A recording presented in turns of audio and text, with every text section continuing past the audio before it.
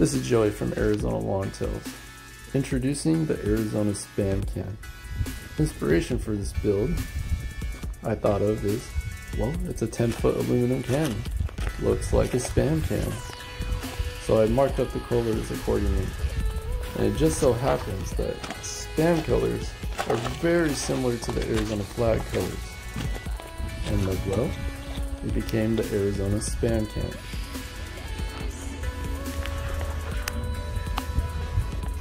So we're getting there. I'll be touching up a few more times and keep glossing and sealing it up. But this is what we're looking at. This build will be our second portable truck bed build. So hopefully me and David can do some road trips and get 2 10-foot tan cans out there on the water. On this build as well, I did preserve the original 50-year-old logo on the side and did not paint over it.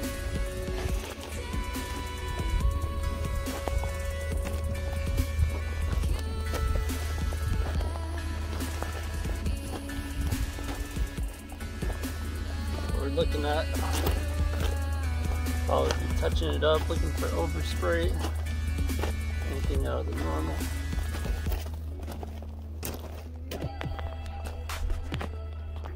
I think we're pretty much done. Just gonna clear coat it over the next couple of days.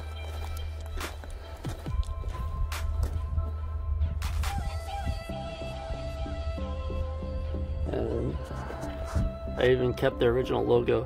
I'm gonna try to preserve it.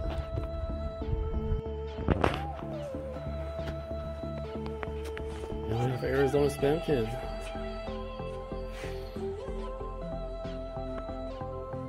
What you think, David? 10-foot mafia gang gang. 10-foot mafia. So you got the 11 horsepower with the shortest shaft in Yuma for sure. The custom kit shaft is 69 inches versus 85 on the tie It's kits. gonna be very interesting, David. I'm hoping this is my favorite rig. It looks pretty.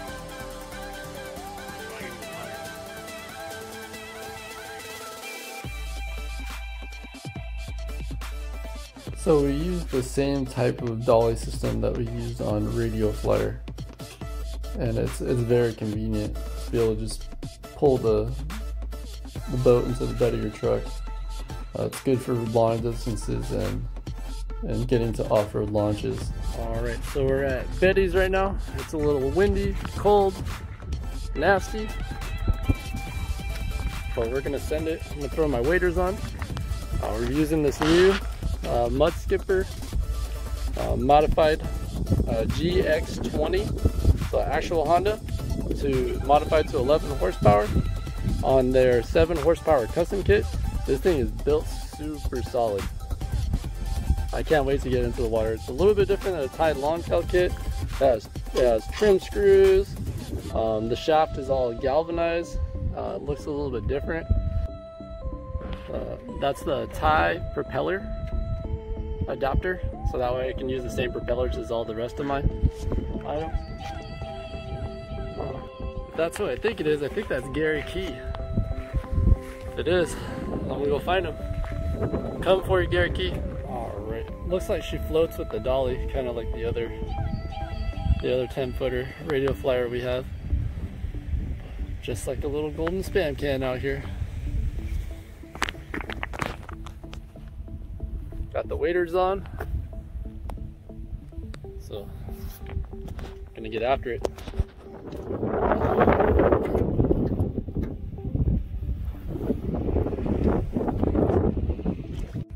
Alright, doesn't look like we got any apparent leaks of any kind.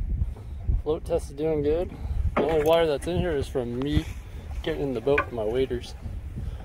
Other than that, looks like we're pretty solid. Guy out in the water, battling the wind.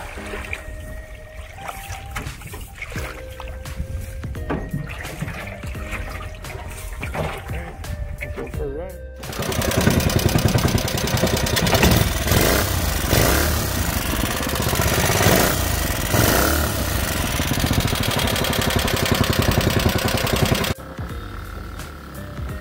First impressions on this motor is impressive.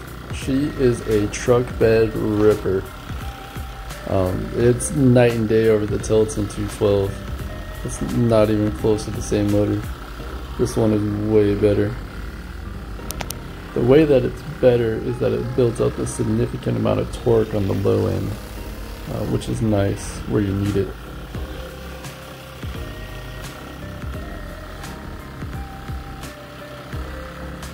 The Mud Skipper 7 horsepower custom kit is $500, as well as the motor, the modified GX200 Honda motor, is also $500. At a total of $1,000, you have an 11 horsepower power plant that is 70 pounds. Although a more expensive long-tail option, it's still cheaper than your standard outboard package by far.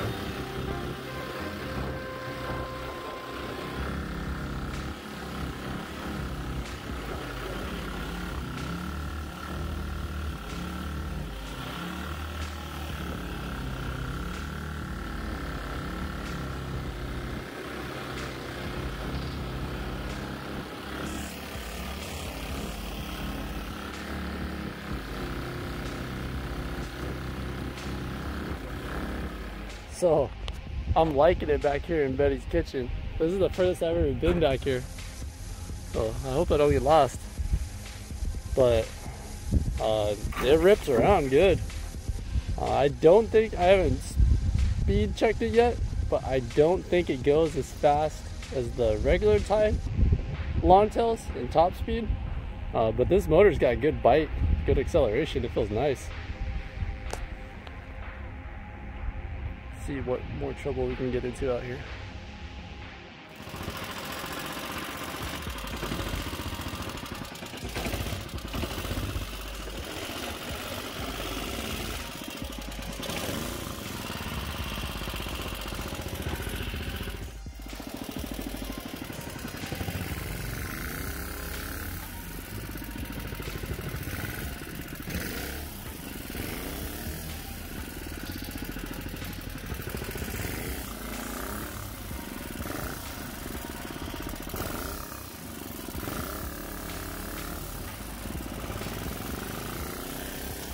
I will be putting a slick coating on this boat. However, I want to do some speed tests without this slick coating to see how effective it actually is.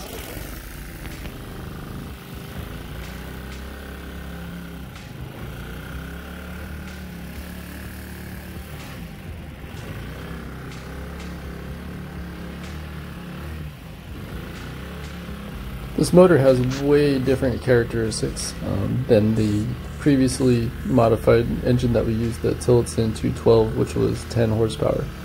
This motor has a lot of low-end grunt, enough to get you in trouble if you're not careful.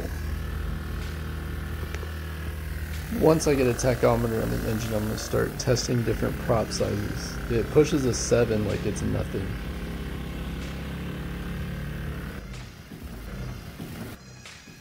I was trying to film and drive at the same time, and at this point I knew I'd done messed up. Well, I done messed up. My waders are full of water. That was cold. And well, the boat's over here. He got some bite.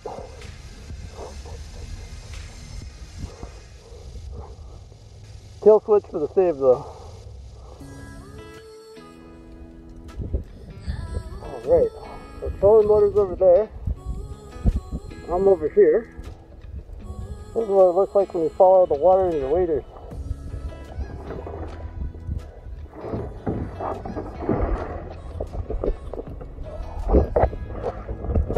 So the water I fell in was deeper than what I could stand in, and my waders completely filled up with water. It wasn't too hard to swim in my waders, but it was hard to get out of the water once I got out. Oh, I'm already soaking wet. Might as well enjoy it now.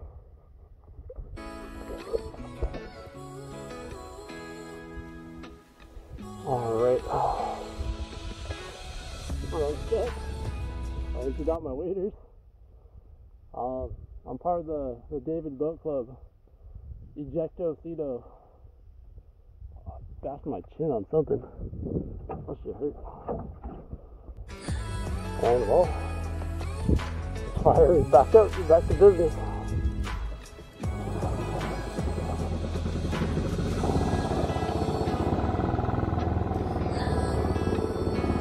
Drop it away, drop bar, it's gonna be a bump.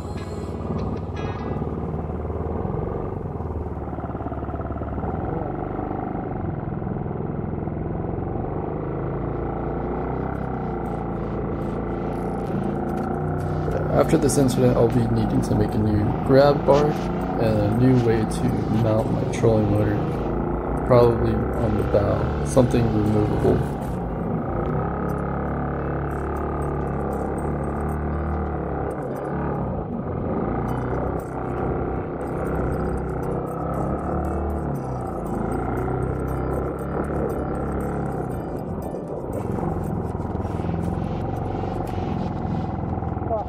Tight turn, it does really, really well.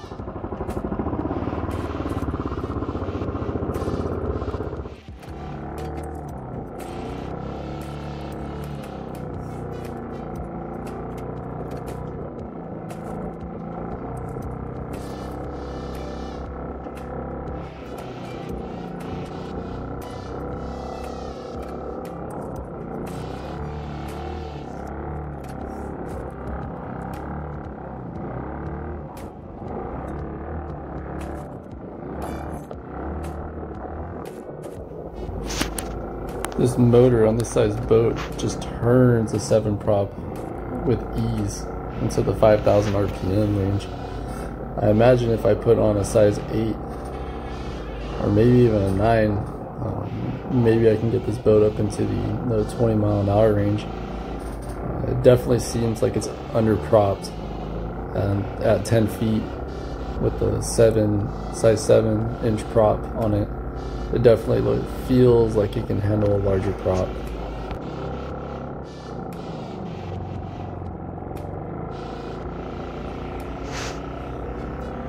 The Mud Skipper custom kit is a little bit different than the tight kits. It feels very, very solid. It does have a much shorter shaft than the 7 horsepower tight kits, but with this motor on it, it's just moving. It feels well balanced. Definitely with the adjustable tiller handle, and then it also has a trim screw, so you can drop the motor back and it won't fall back too far. But it just floats around with ease. Definitely a kit that you would want to consider is the 7 horsepower custom kit. But I said it's a little bit different than the tight kits, but I think it's different in a good way.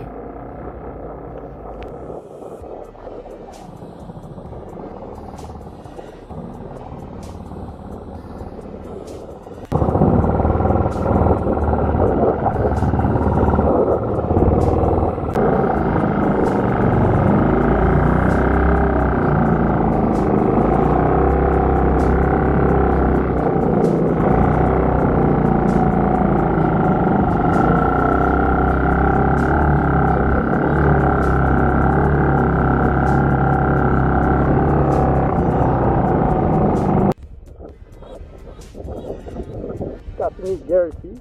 He's a swell guy. Hope I get to go fishing with him out there someday. Let's go play around some more.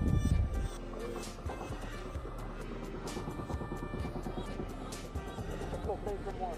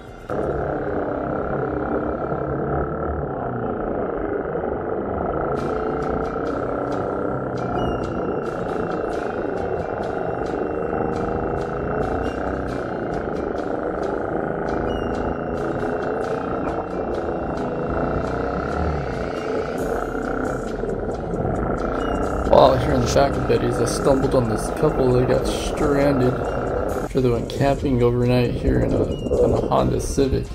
Sometimes which you're about to camping, see right now. It's a nice road, and you leave and it's not a nice road. Yeah, I know. I like to come anytime. Yeah, we'll come yank you out. Yeah, the waders are nice, man. Alright, looks like we're going on a rescue mission. Looks like we're going to go do a rescue. I don't find those people. They're trapped in the Honda Civic.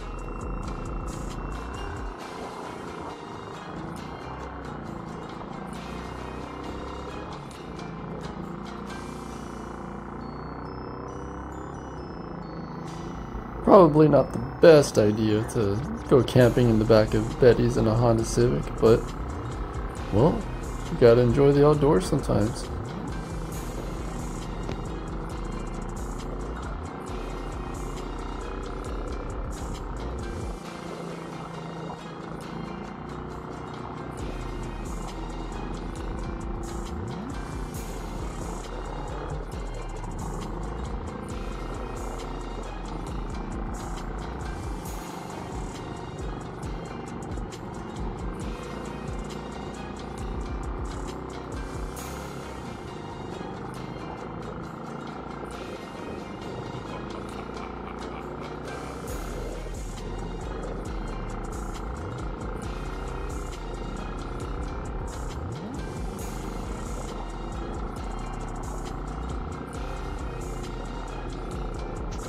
This kit is perfect for 10-foot John boats, probably layout boats for duck hunting, and probably like the Sun Dolphin or Bass Raider type Tupperware boats.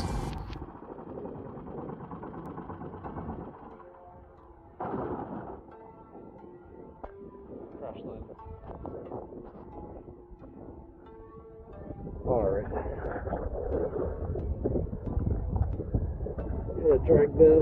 I dragged that up the hill. I'm gonna go try to find those people that are stranded in the pathway. Put a radio flyer in the back. See what Tacoma's made out of. What game you can say.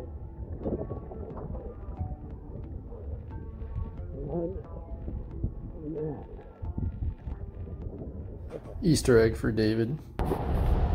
Alright, see if we can find these people that got stuck in their Honda Civic camping back here.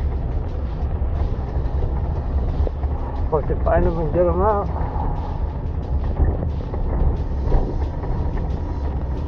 Not gonna lie, wasn't sure if I was gonna make it back here myself. Alright, so we got them out, but now we gotta go drag them through the wilderness.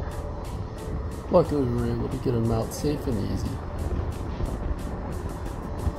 So it looks like I can still do off-road recoveries even with the boat in the bed of the truck. Right. What we can say at minimum, that was an adventure.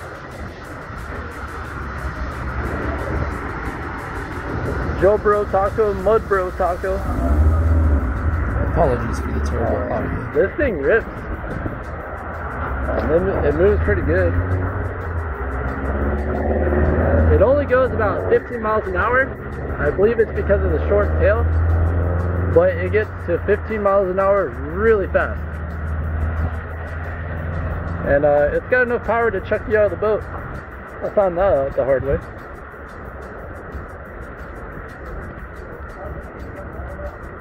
I think with a bigger prop will go much faster.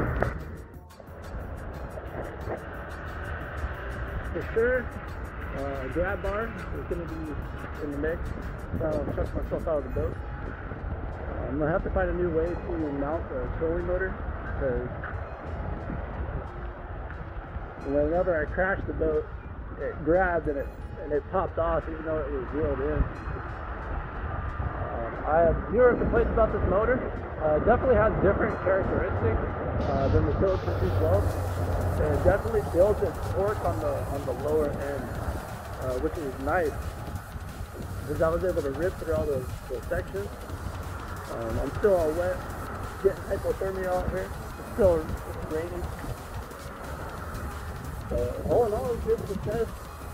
Just gotta figure out how to mount the trolling motor a little bit better. and mount a grab bar. But otherwise, I'm loving the Arizona Spam Can. It's doing pretty good. Got no complaints on it.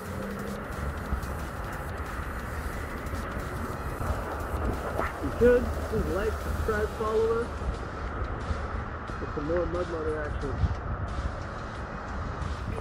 On the next Arizona Longtails, we took the Arizona Spam Can on the salt and Gila rivers in South Phoenix and its rocky basins to see how the Mud Skipper 7 horsepower custom kit handles it.